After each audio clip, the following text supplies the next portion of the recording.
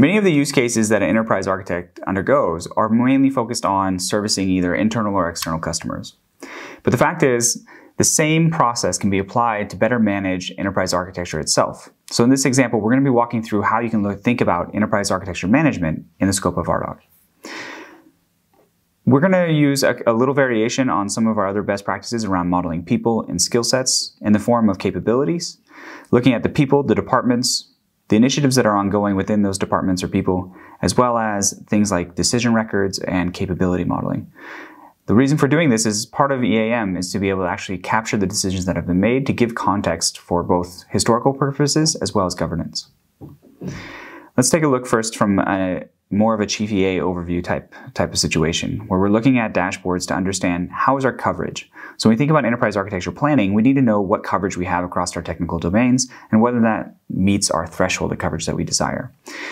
Not every technical capability is going to be created equal, so you want to be able to drill down into that and see how is that coverage happening. Basically, to do this, what we've done is map the people to the skill sets or the technical capabilities they're an expert within. And you'll see that in just a moment. We also can use this aggregated overview to look at things like what projects are undergoing, what are they impacting, when do we have ADRs coming up or architectural review boards coming up, and on what projects are those going to be applied to. One of the biggest challenges, though, in enterprise architecture is bringing visibility into what the team can do and what services they can provide.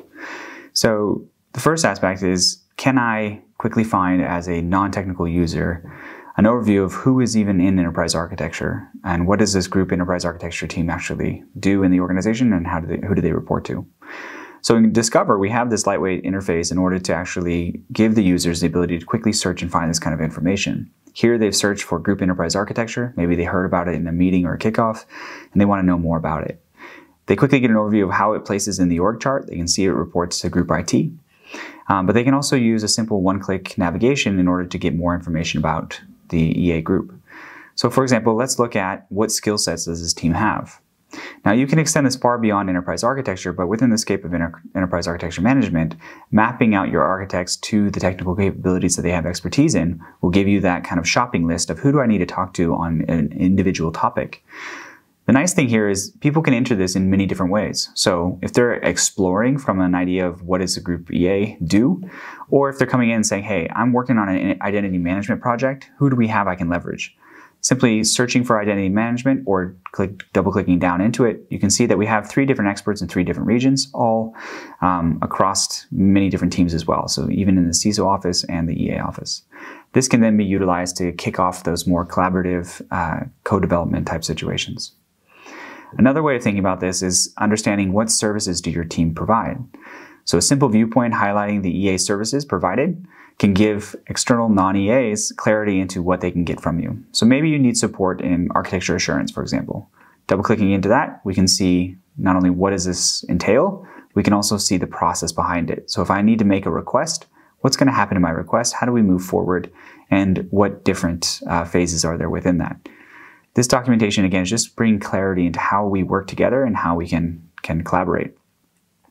You can also see that we've actually embedded a service request. So the great thing about the configurability of Ardoq is you have the ability to request services as the same way you would have the ability to request information.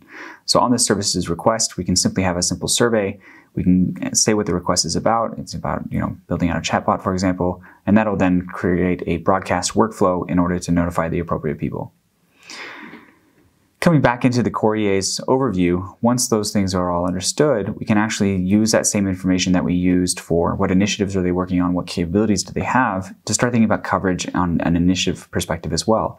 So the great thing about this is we can start to derive where are our EAs spending the most time? Are they spending time on strategically aligned objectives, or are they simply keeping the lights on?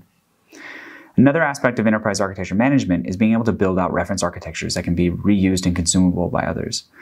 So a lot of people think about Ardoq and being data-driven in the sense that it has to be from real structured data to begin with, but you can use data in order to articulate what a reference architecture is as well. So you document that in a free-form way in Ardoq, and that becomes a reference model. You can then branch that reference model into a scenario in order to make a change, and then have a good governance process to approve the new change to the reference model. So in this example, you can see that there was an existing mainline reference model for around the logical architecture in Ping Federate around authentication. You can see that somebody has decided to make a change to that, where they introduce an API gateway, and we can decide whether or not that is an improved change to the reference model. And you can see the diff in that as well.